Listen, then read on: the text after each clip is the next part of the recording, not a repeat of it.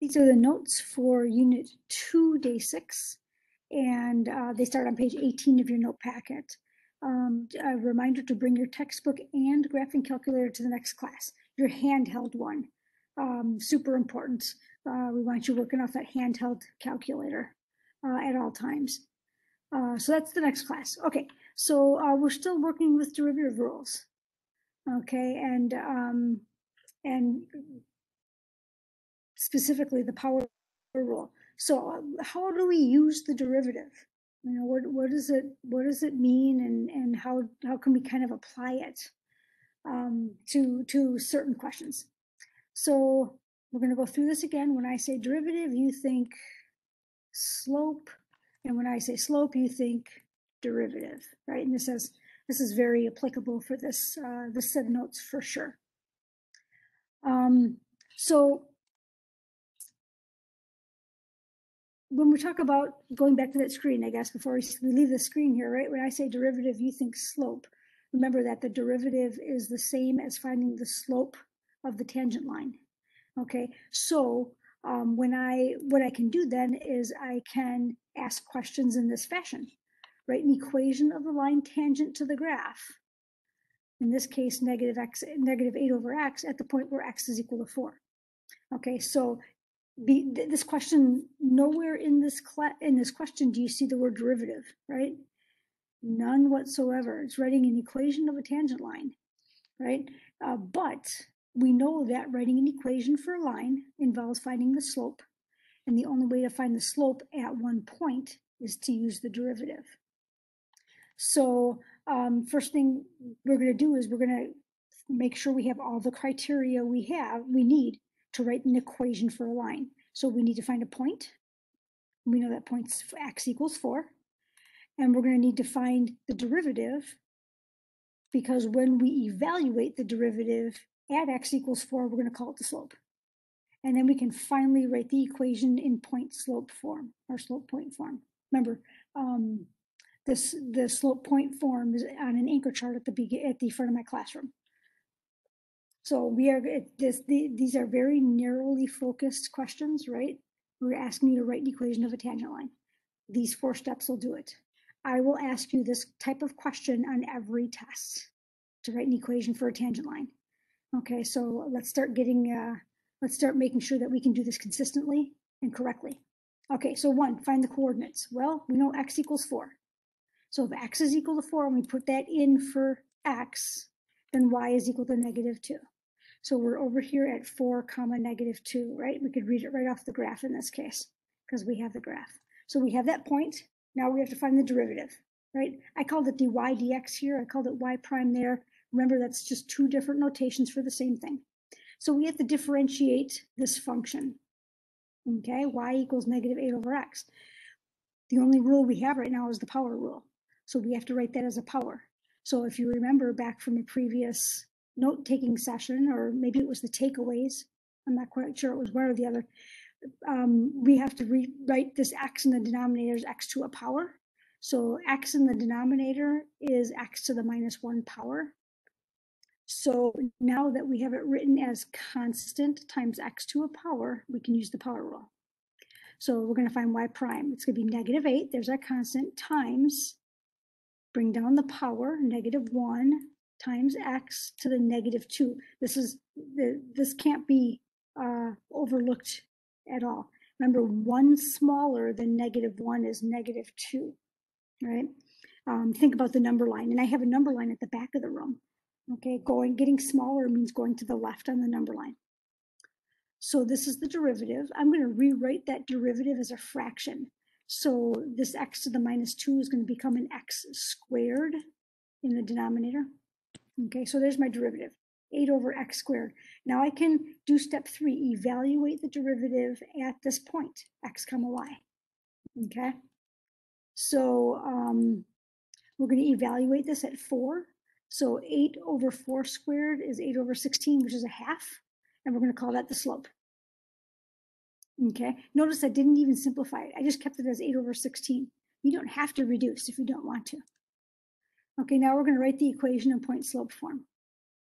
Okay, we've got our point, we've got our slope, and we're going to put it in that point slope form. Y equals m x minus x1 plus x2, and we're done. Now I happen to have reduced this to a half. You could have 8/16 here if you wanted to. You could make this just -2 if you wanted to. Okay, all of those are equivalent forms and therefore correct answers. So we're done. We followed those 4 steps and we're done. I just cleaned it up a little bit, right? Cleaned up this algebraic notation. Okay, so I can't emphasize this enough. This question doesn't have the word derivative in it at all, but we know we need the derivative because we need to find the slope to write an equation for a line. So here is the point, here is our line, right? We have a slope of 2, so we're going to go up 1, right 2. Or excuse me, a slope of a half. I said that totally wrong. Up 1, right 2. So here's our slope of a half. There's our tangent line at the point x equals 4. And we already went over those steps. They just didn't populate till the very end. Okay, so this is kind of a cool thing. We can also literally draw a tangent line using our graphing calculator. Okay, so we're going to go in here and we're going to graph the function -8/x². Or -8/x, excuse me. So I was thinking about the derivative. So there is our function. And then we're going to use this draw key. Okay, so we're using this right here. And we're going to draw a tangent line. Okay, so we're going to do that option 5, and we're going to draw the tangent line at x equals 4. So we're going to type in a 4 here. We're going to type in a 4 and hit enter. And check this out. So a tangent line right there. There's your tangent line. Check this out. Our tangent line equation is right here. It's in slope intercept form, right? 0.5x minus 4. Right, that's our intercept here. But that's a quick way on your calculator to get the equation for a tangent line, having your calculator do all of the math for you. It's also a great way to check. Now, that being said, the majority of the time, I'm going to ask you to find the equation for a tangent line on the no calculator part of your test. So you won't have this technology available to you that often. But it's just a nice way to get that tangent line in a really quick fashion. Okay, so this isn't in the notes. This is kind of just sit and actively think here. So I have this question for you. What kind of derivative has a horizontal tangent? Okay, so I say derivative, you think slope. So take a moment to think about that, sorry. Take a moment to think. Take a moment to think. There we go. So I say derivative, you think slope, right? So take a moment to think, where are the locations of horizontal tangents on this function? So horizontal tangents have what value slope? And I've got a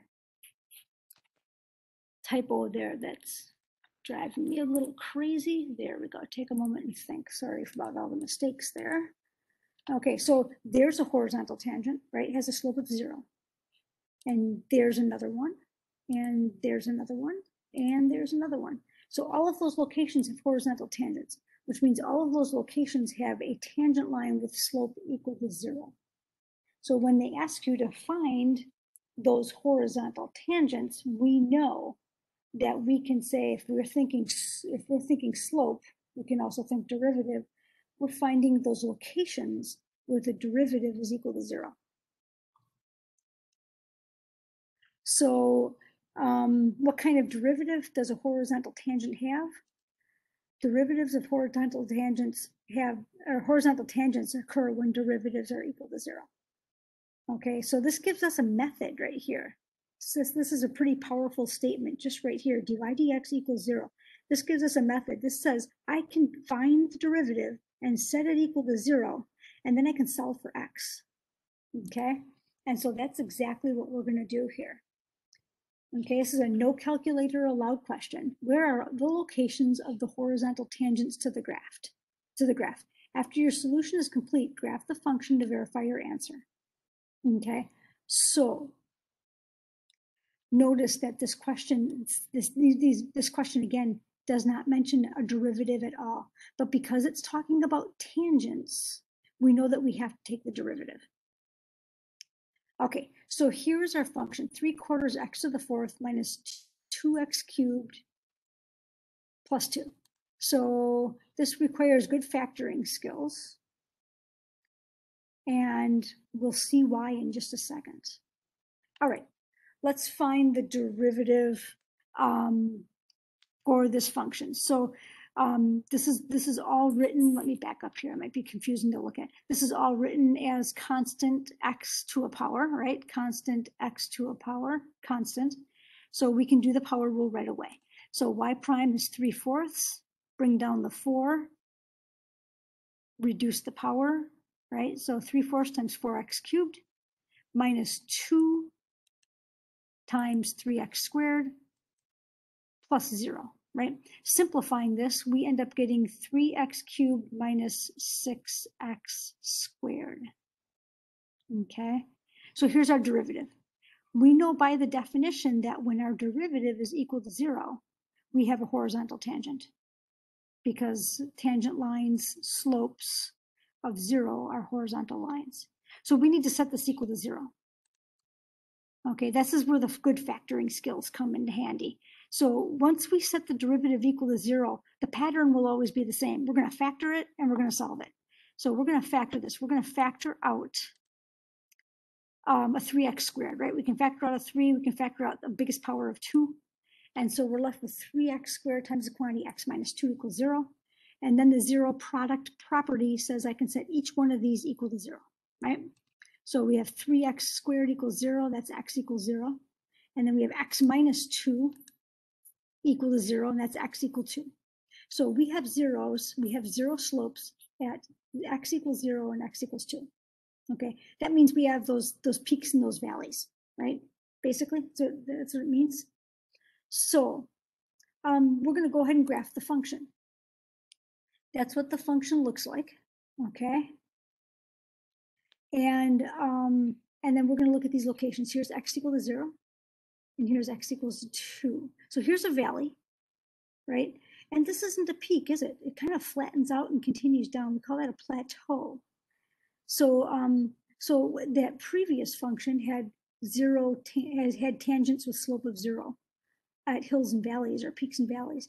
The shape of this function actually has this flat spot or a plateau here, which also has a slope of equal to 0. Okay, so we want the equations of the tangent lines. So we want the equation of this line here and this line here, right? And so we need to know the y values. Well, we put the y values, we put the x equals 0 in for this, and we get a y value of 2, right? We can see that graphically, that the equation for this tangent line is y equals 2. And then when we put 2 into the function, because that's our other solution, put 2 into the function, we get y equals negative 2. And we could visually see that too. This horizontal tangent line would have an equation of y equals negative 2. So these are the equations of the horizontal tangent lines. Okay, so think about that. Horizontal tangents have 0 slope. So it's 0x plus 2 for this one, 0x minus 2 for this one, if you wanted to write it in slope-intercept form. Okay, so 2 skills here. There are the lines if you want to draw them. So we have 2 skills here in this note set. One is writing the equation for a tangent line, and the other is locating horizontal tangents. Okay, both of those questions don't mention the derivative at all, but they require the finding of the derivative in order to solve them. So that's where the question gets a little bit tricky. Okay, when we get back into class, we'll go over the takeaways from our notes, and we will work on some of those topic questions.